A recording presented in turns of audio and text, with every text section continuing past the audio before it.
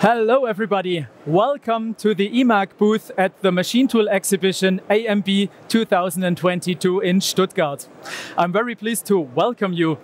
The business unit Gear Hobbing Soft this time has a very interesting machine to show. It is the Koepfer 160 Universal Gear Hobbing machine. Still today, this machine is one of the fastest gear hobbing machines that you can find in the market. It is equipped with water-cooled direct drives on the process-relevant axis. That means the hob head, the B axis, and also the main spindle, the C axis.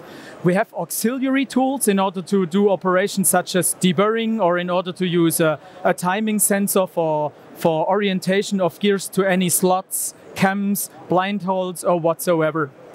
The special with this machine is the automation system. The machine is equipped with a stacker cell in combination with a 6-axis robot. By means of this robot, we can feed the blanks into the gripper of the integrated gantry loading system, and the robot also takes away the finished parts and deposits them in the workpiece pallets. Depending on the cycle time and of course also on the workpiece geometry, it is possible to achieve an autonomy of multiple hours, if not even lights out capability. But the special is that the customer also has the choice to use the traditional Koepfer chute magazine for smaller batches. So we can leave the robot by side and use the chute magazine in combination with our servo distributor.